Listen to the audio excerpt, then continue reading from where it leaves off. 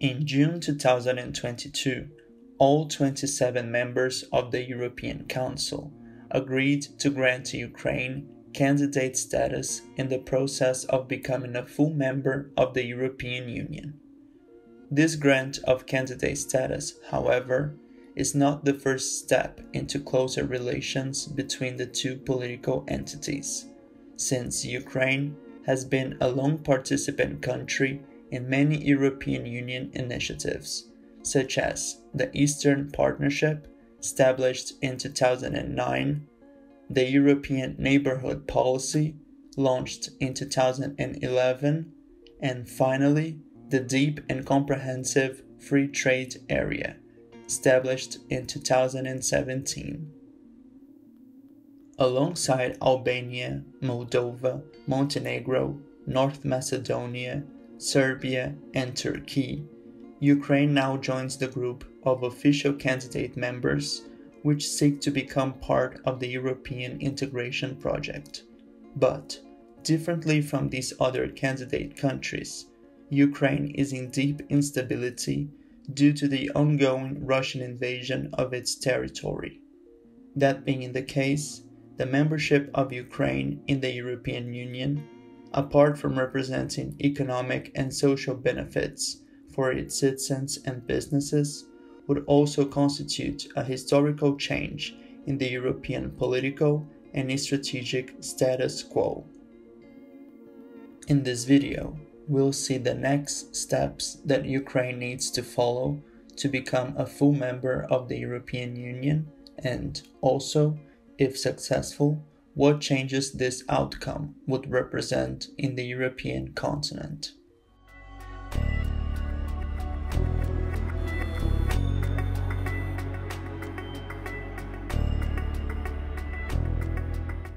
After the granting of candidate status, Ukraine and the European Union move on to the formal membership negotiations, in which the latter makes sure that the former is putting in practice the constitutional changes to integrate EU law with the national law,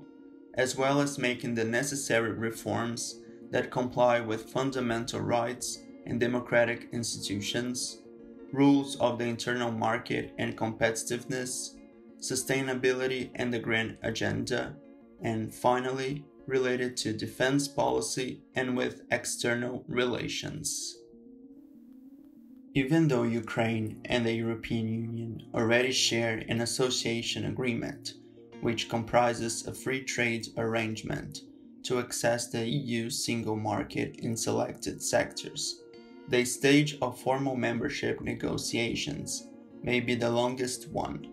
as a result mainly of the great number of EU laws and standards in need to be implemented by Ukraine, but also because some important countries of the bloc, especially France, have been against further enlargement of the European Union before the efforts being primarily allocated to reform the current institutions. Even so, following the stage of implementation of the EU law and standards by Ukraine, the European Commission must provide its formal opinion on the readiness of Ukraine to join the bloc.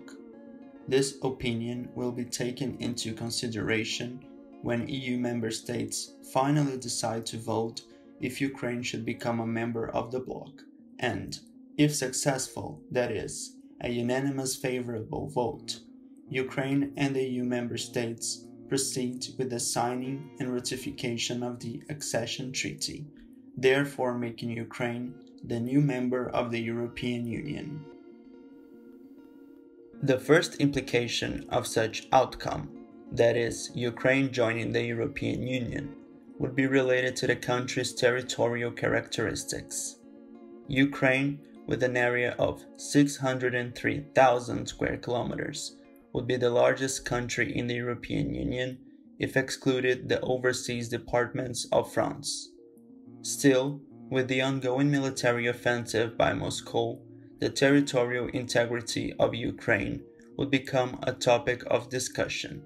especially with regards to the jurisdiction of EU law in areas that are, today, under heavy Russian military influence, such as the Donbas region or the Crimean Peninsula. On one hand, unsettled borders has not been an impediment to being accepted as a member of the European Union, since Cyprus, which has joined in 2004, still has border issues with Turkey. On the other hand, however, it would be important to see if the European Union would be willing to accept a full member which is at war, in this regard, being invaded by another country.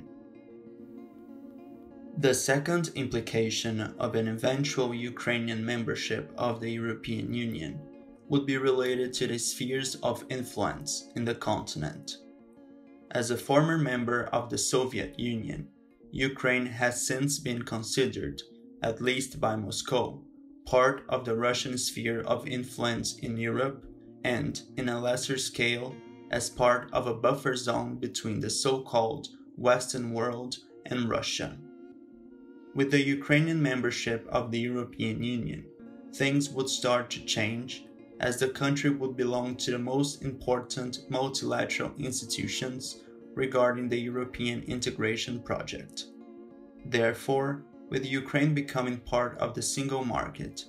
joining the networks of knowledge exchange provided by programs such as Erasmus, or even adopting the euro, would mean the increase of the sphere of influence of the European Union towards its eastern border, at the same time when the Russian sphere of influence would show signs of decrease. Considering this expansion of the European Union's sphere of influence, a third implication of Ukraine joining the EU would be the participation of the country in common initiatives related to defense and security. If Ukraine becomes a member, it would have the longest border of any European Union country with Russia, and, therefore, Ukraine would provide, alongside Romania and Bulgaria, extensive support for European common security efforts in the Black Sea region, a very important sea lane to the Russian Federation. Also, the process of Ukraine joining the EU would represent a driving force to stabilize the Eastern European border with Russia, that is, putting an end to the direct conflicts which have been taking place since the Russian annexation of Crimea in 2014, thus improving the regional stability. In addition, by having the eighth most powerful armed forces in Europe, the Ukrainian membership of the European Union would increase the military capabilities of the bloc, which, in the long run, would further improve the implementation of the objectives related to the European Union common security and defense policy. And what do you think of Ukraine joining the European Union? Let your opinion in the comments below, and I'll be glad to read your feedback. If you have enjoyed the video, please consider clicking the like and subscribe buttons. Big thanks!